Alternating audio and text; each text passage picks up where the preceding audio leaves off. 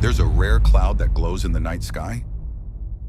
This is noctilucent clouds, the rarest and highest clouds on Earth. These glowing electric blue clouds only appear just after sunset or before sunrise and form way up in the mesosphere. Nearly 50 miles above, they're made of ice crystals formed around space dust.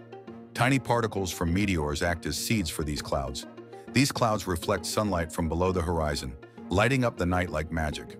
They're mostly seen in polar regions during summer and might be linked to climate change. They float 50 miles above Earth. That's over 10 times higher than regular clouds. They live in the mesosphere, just below space. They form when ice crystals gather around microscopic dust from meteors. You're looking at clouds made of cosmic leftovers. They only appear in summer, just after sunset or before sunrise, mostly in polar regions.